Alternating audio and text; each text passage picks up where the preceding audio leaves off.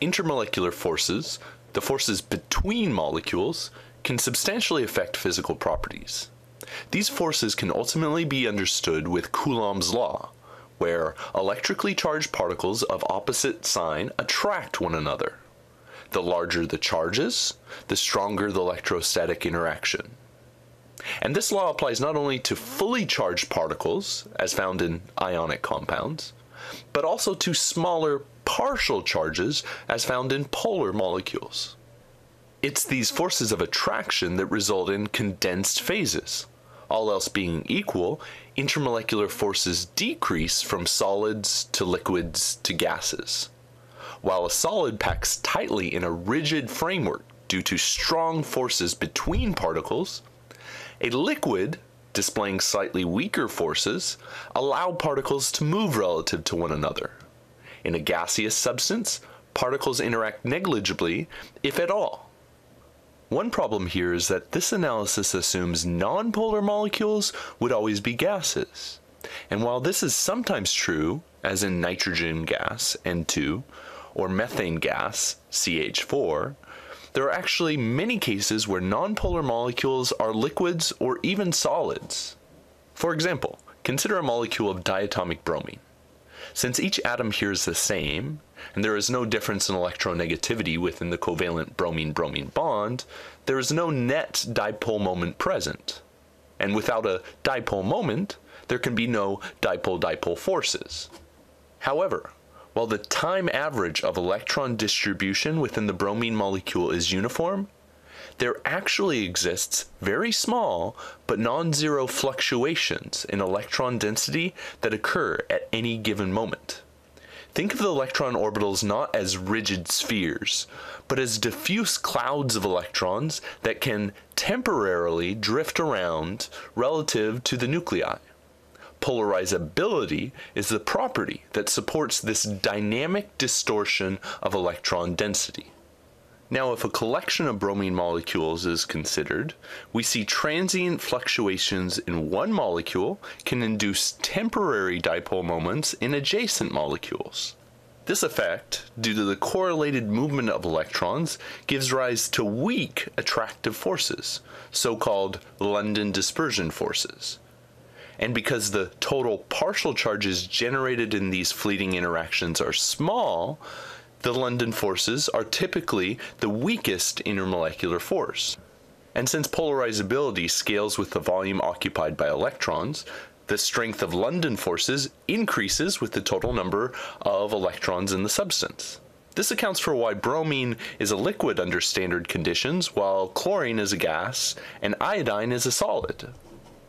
All else being equal, the London forces would also increase with higher molecular surface area, which provides additional points of contact for inducing temporary partial charges.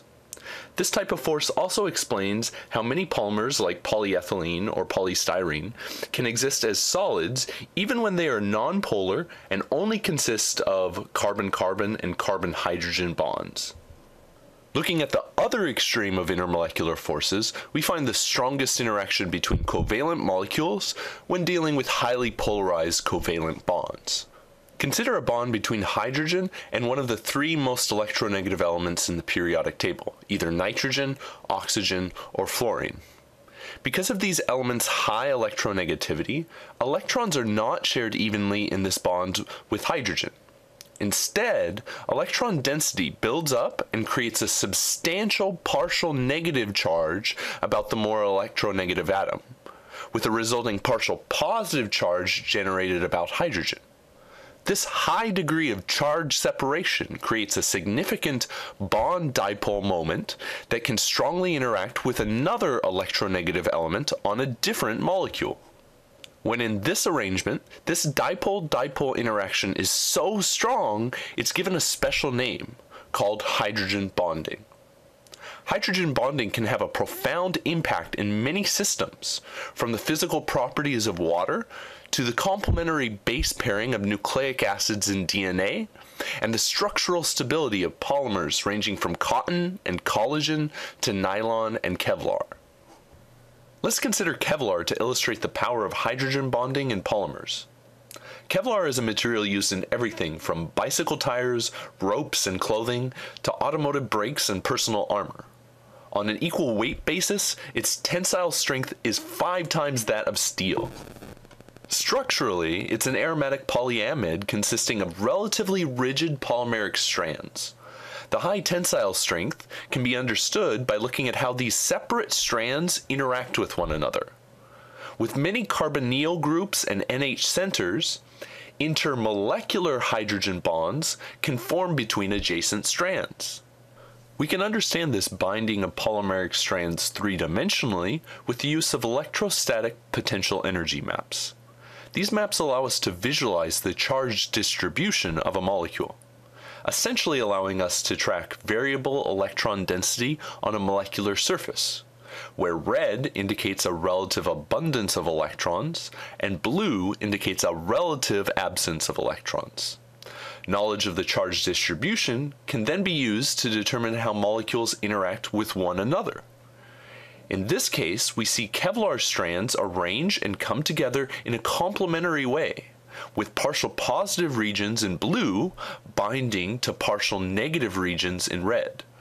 This makes it difficult for one polymer to slide relative to another. They're essentially tied together through electrostatic attractions. Understanding structure property relationships requires a classification of substances and their corresponding interactions. If ionic compounds are considered, the charges involved are so large that interionic forces dominate as the primary interaction between particles, with relatively high binding energies. Covalent compounds, on the other hand, must first be classified by polarity. If NH, OH, or FH bonds are present, the potential for hydrogen bonding exists. If other polarized bonds are present that impart a net dipole moment to the molecule, then dipole-dipole forces are also possible, although they are typically weaker than hydrogen bonding. In all cases, whether polar or nonpolar, London dispersion forces will be present to a varying degree depending on the size and shape of the molecules. Although these interactions are typically quite small, for large molecules with many electrons and points of contact, the London forces can be relatively high. This diagram emphasizes an important continuum of interactions from the very weak to the very strong. For perspective, intramolecular bonds, the bonds within molecules, are typically an order of magnitude larger or more in strength relative to these intermolecular forces we've discussed. Ultimately, it is the collection of all interactions within molecules and between molecules that determines the physical and chemical properties of a substance.